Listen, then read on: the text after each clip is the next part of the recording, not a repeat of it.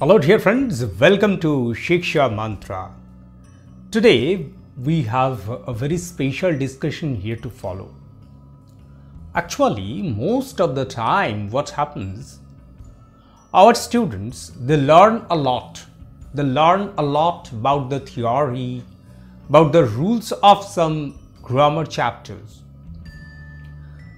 But what happens when you are put into some questions, when you have been asked to solve some grammatical problem, what you do, you make very silly mistakes. Those mistakes weren't actually very much acceptable. That's why you lose a lot of marks in your exam. And why to consider the exams only? Whenever you do something, you lose a lot of things there. But the problem is you mustn't do it when you have already learned the rules well.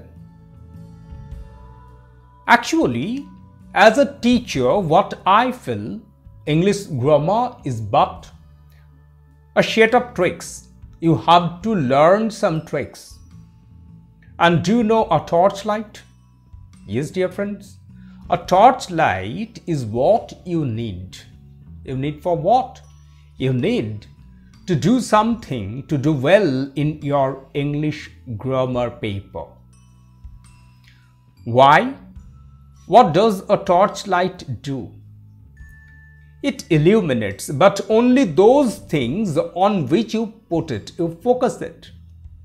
So when you are in some grammatical problem, you have some problems, you have some points to focus on. And today, in this session, we are going to discuss a topic which is really very important for us in your learning of English grammar. And we are going to discuss it in detail. Yes, dear friends, here it is. Direct and indirect speech. Yes, dear friends, it's direct and indirect speech.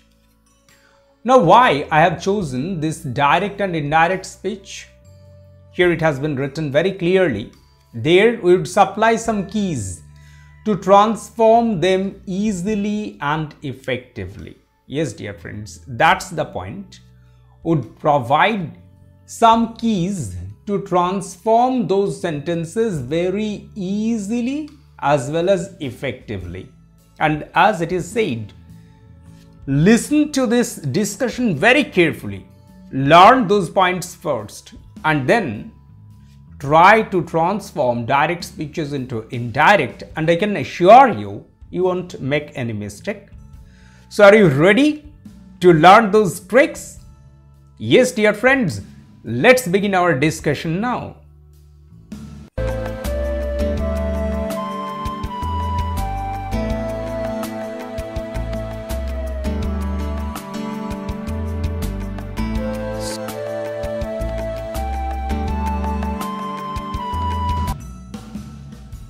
So, would begin our discussion with some points. The points are things to remember while transforming. So, what will you remember while transforming direct speech into indirect speech? The discussion is going to get a bit longer because we discuss in detail, and I think that detailed discussion would be of much help to you. So, the first thing that we'd consider, reporting speech and reported speech. You have already learnt it. You have also learnt reporting verb and reported verbs. You have learnt the rules for changing the tenses. But according to me, the first thing that you must learn, you must put into focus, you must put the torch on. And what are they? Number one, it's very important. The first point is time. Yes, dear friends, first you have to get conscious about time. Second, you have to get conscious about place. Third, you have to get conscious about person. And the fourth, you have to get conscious about speech. So these are the 4 points that you have to get conscious of. It's better to put time here as well. Later you'd understand why I have put place and time separately. You'd learn it. So the first point that we'd have to consider time, that's the tense. Now you'd ask me, sir, tense? What tense? Where tense? It's very simple. You have learned it in the rules. That's why I have told you these are but tricks. When you learn these tricks, you'd get support from your learning of the rules, and the rules would be applied properly while you are transforming the sentence. We transform the sentence following these 4 focus points, but first learn them. So here, the first thing that you have to consider, it's about tense. Tense for what? Tense for both reporting and reported verb. As you know, the reporting verb with its tense will detect the tense of the reported verb with the tense the reported verb is. So there would be a balance in between the reporting verb and the reported verb. So first you have to detect the reporting verb and the reported verb, and then you have to find out their tense. So this is a very, very important part for our transformation of direct speech into indirect or vice versa. The second point is place and time. Why place and time? It's because the adverbs that's there in your sentences. Yes, dear friends, as you know, you have to change the adverbs in your transformation of direct into indirect. So adverbs are the most important points that we have to put focus on. Now, why adverbs? Why haven't I told about the types of sentences or the person, etc., etc.? Why adverb? As you know, there's 3 different types of narrations. First person narration, second person narration, or third person narration. And how to find out that narration? It would depend on time and place. When and where it is reported, it is told. So the next focus point will be the adverbs, and at the same times you have to consider where to put the adverbs. That's also very, very important. And the third point that we'd consider, it's about person. Person means first person, second person and third person with their subject, object or possessive, and also their number, and also their gender, if you get the scope to judge it. So what are the points that we would discuss about, we'd think about while transforming direct speech into indirect speech? Person, it's very, very important. As you know, according to the person of the reporting speech, the person of the reported speech gets changed. So your next focus point would be the person. And the third point is person with subject, object or possessive. So as you know, a personal pronoun may occur either as the subject of a verb or object of a verb, as well as it can be used possessively. So wherever there's pronouns, you have to consider them, you have to consider their changes. And obviously number and gender, it's also very, very important to consider about.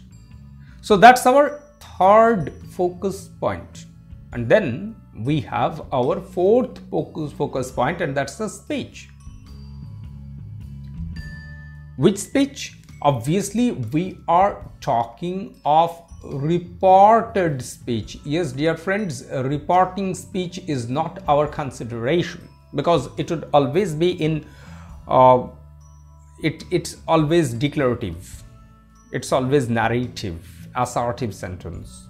That's not our focus point. But our focus point is to find out whether the reported speech is in assertive or interrogative or exclamatory or optative. What is it? Or there's a question tag. What's there in the speech? What's there in the reported speech? That means the types of sentence, that is what we have to consider, type of sentence. Because as you have already learned, that the different types of sentences use different types of different shades of rules. So detecting the types of sentences in reported speech is equally important. So finally, what we get? Finally, we get 4 focal points. Yes, just remember them as what? As north, south, east, west. As we have 4 sides, 4 directions. So is the tricks that we have to apply in our direct and indirect speech. The first is time, that's tense. The second is place and time, that means the adverbs. The third is person, that's the change of pronouns. And the fourth is speech, that's the types of sentences that the reported speech is in. Now, if you consider these 4 focal points, if you put these 4 points in focus while transforming direct speech into indirect speech, what will happen? Let us see what happens when we do this. So here we have a sentence. Just have a look at the sentence. The boy said to me, "You are now my friend." Yes, dear friends. So we have to consider here point after point. The first is we have to consider the verbs. When we have considered the reporting verb, it's in simple past tense, and when we have considered the reported verb, it's in simple present tense. So time or the tense of both the reported speech and reporting speech has been detected. Just do it like this. At the beginning, you have to practice these just as I'm doing here. You have to write them down. You have to mark them and then solve them, so you would not make any mistake there. The second point that you have to consider, time and place. So here we have now. So this is an adverb. So we have to remember that we have to change the adverb. It's better if I change the colors. The third point is pronouns. So we have 2 pronouns here, you and my. So 2 pronouns are here for us to change. One is in the subject position and the other is in the possessive pronoun form. So we have considered 3 different focal points, and now it's our 4th focal point, and the 4th point is the types of sentence that the reported speech belong to. And here easily you can find out that the reported speech belongs to assertive sentence. It's assertive. Now we just use these rules. We just use these focal points to change it. The first is the boy said to me. So what would write? Would write the boy told me. Now would omit comma and quotation, as it is assertive sentence. We know the linker will be that. So there's no problem. We have found out. We have a very clean and clear access to the rules that we have learned. If it's assertive sentence, use that. So we have done it. Now the point is, after it would have focus on now. It helps us in detecting the tense, and at the same time, it also helps us to remember one thing, that there's a change in time. Why? Because it's not present. Here it was simple present, but there it's simple past. So there would be a change, but before that change, we have to focus on the pronoun you. Who is you here? You is me. That means it's in second person, but we have to transform it into first person. So what happens? Now the subject you in second person would be transformed into first person, that I. Then comes what? Change of tense. So are, it would be was. Then another change. My friend, then you are now my friend. So it's better to put the adverb aside now. Let's find out what's about this possessive pronoun mine. So mine, the identity of this pronoun is the boy. So it would be transformed into third person from first person. From first person, it would be transformed into third person. And at the same time, the boy, it's singular and it's masculine.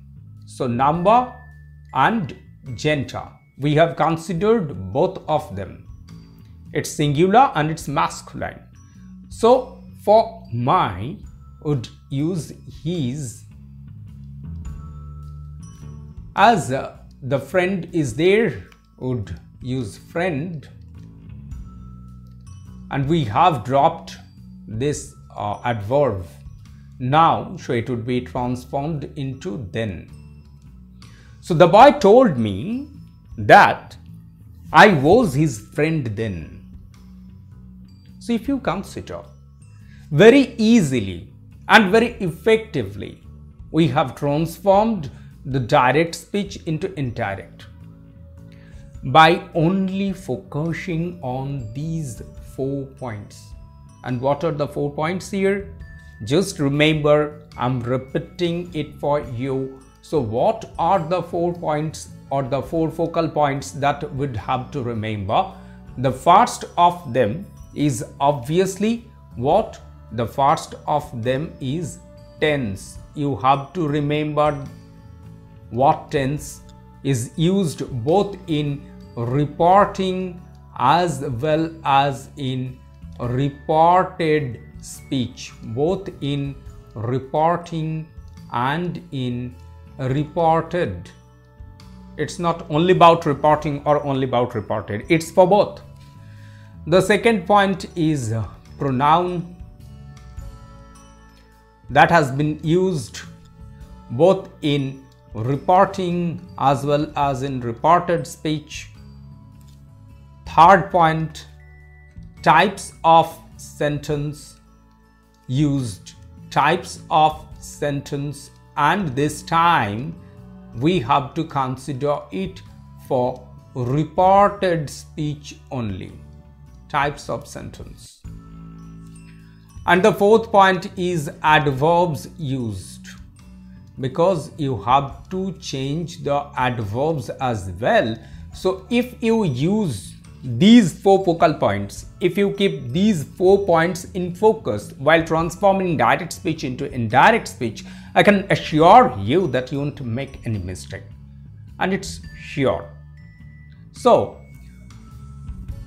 I think that's quite sufficient for you to remember these 4 points. If you want, you may have a note of them as well. And the point what I want to clear for you, that you have to remember I may provide some tips and tricks here, but it's up to you to remember the tips and tricks supported by the proper rules you have learned from a good grammar book, and together they would help you to crack your grammatical problems well. And that's all for the discussion from today.